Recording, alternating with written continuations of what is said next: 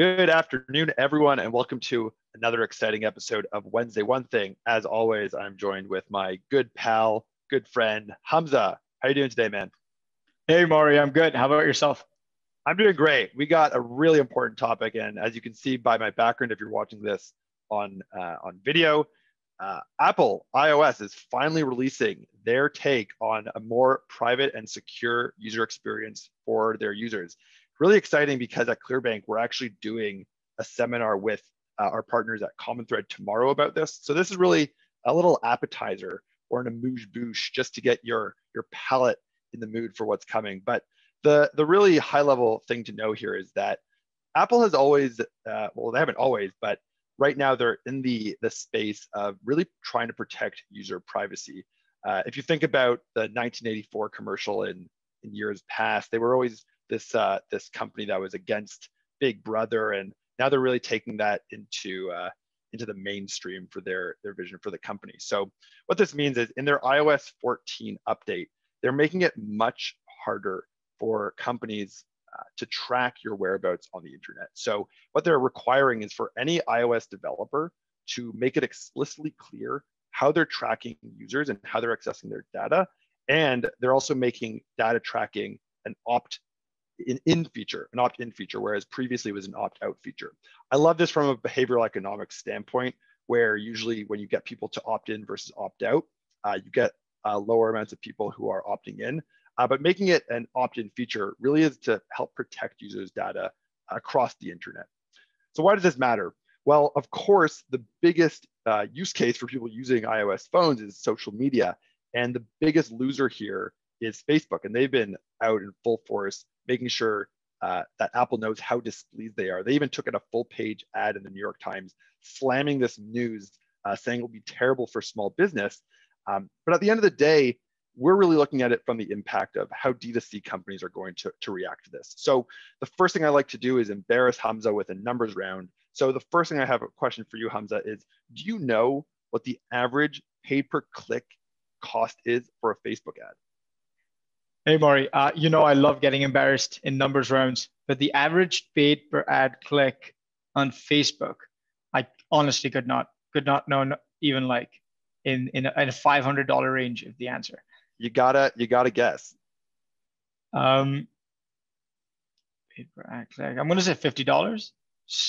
Completely Hamza, random. so terrible. Not even close. It's 39 cents. So the reason that's so important is because if you're a startup and you have like a budget of $10,000 a month, that can actually go quite a long way on Facebook. It still is the cheapest way to get your message. And with all the features that Facebook had for ad targeting, it's really powerful. You know exactly who you can micro target. You know the attribution if they click your ad and then they don't purchase, but they used to have this 26 or 27-day rolling window. They are going to have to scale this all the way back. First of all, getting users to opt into being tracked for their data. And also they've closed a lot of these features like this 27-day tracking window. So for a D2C brand, if you're overly reliant on Facebook as your acquisition channel, this is devastating news. So really what this means, the losers here, of course, are D2C brands, small businesses, or people who are fledgling businesses who are trying to get off the ground and relied on Facebook as their main acquisition channel. But I'm going to throw this over to you, Hamza. Again, dealing with direct-to-consumer companies all the time. Have you noticed anything in the work up to this announcement? How have people been adapting to this, and what can a direct-to-consumer brand do to sort of lessen the hurt of this iOS update? Yeah. Well, first of all, Maury, I will never do a numbers round with you ever again. It just sets me up for failure every single time. Look, direct-to-consumer businesses are intrinsically linked to how their Facebook ads perform, right? Facebook ads, not always, but almost always, are either the single largest component or a very, very major component of any direct-to-consumer startup's customer acquisition strategy or even customer retention strategy.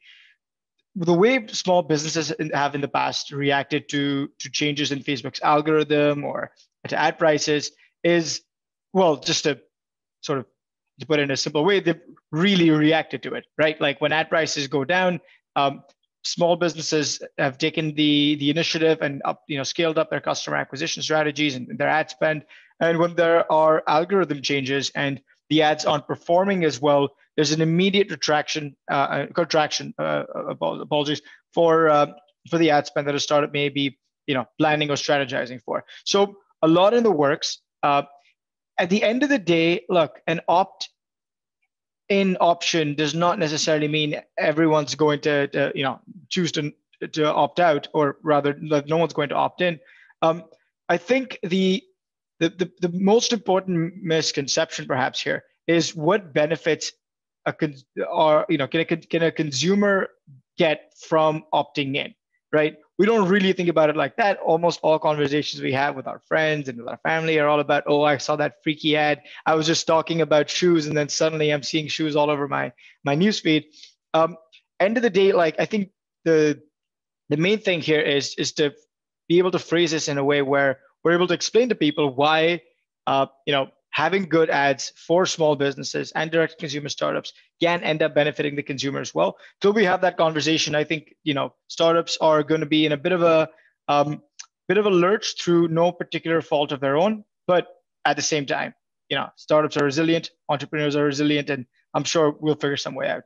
I love how you're very pro team Facebook over here, saying that the more we can target you, the better experience you'll have. I actually can sympathize with that point of view. I think it's fascinating when you talk about something that you've seen in like on TikTok or you've seen anywhere out in the wild. You say it and it magically appears.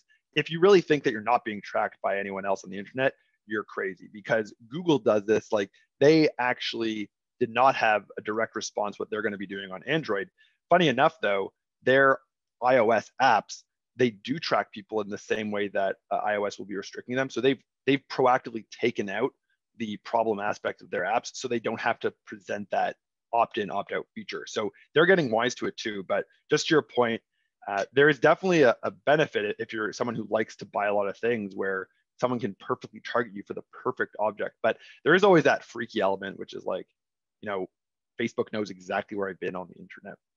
The other really interesting insight here, and it comes from our good buddy Nick Sharma, who is the king of D2C, when he was talking about the winners and losers of this change. The other people who are sort of going to be impacted here are these big ticket items. So think furniture, think luxury goods. Those are the people who are going to have the hardest time with this new attribution, because if you're a big ticket item, you need to know exactly $1 you spend on Facebook, how does that relate to a purchase price? So for instance, if you're selling a big ticket item, people usually don't click on the ad, go directly to purchase. They click, they go do research, they ask their friends. In that 27-day window is when they come back and then make a purchase. I guess just closing things off here, in the field, have you heard anyone just speak directly about this, or what are you hearing frontline about people thinking about their ad pricing in the next month in relation to this? I wouldn't say this has been top of mind for most founders that I've spoken to. Again, small sample size relative to the total number of DVC founders in North America right now. Essentially, like the emphasis will now be on the marketing teams at these startups to build out their marketing funnel a little bit more. But end of the day, look, there's so much that we still haven't really figured out about what's going to happen over the next few months. It could very well all be okay, but entrepreneurs and someone taking a risk on starting a business, they love information and they let that information drive their decisions. So there will be some kind of impact, but I just can't say what that will be till I start hearing more about it from the founders themselves. Great point about building out your marketing funnel. That is something that's so key. If you can't attribute things on Facebook, get people's email addresses, get their phone numbers so you can retarget them on your own terms. Hamza, that's all the time we have. I would just send a reminder out to everyone. Please join us tomorrow on LinkedIn for the future of paid media with Common Thread and us at Clearbank. It's going to be a really great event, and you'll get more context onto this issue. Until next time, hope you have a great rest of your day, and see you later.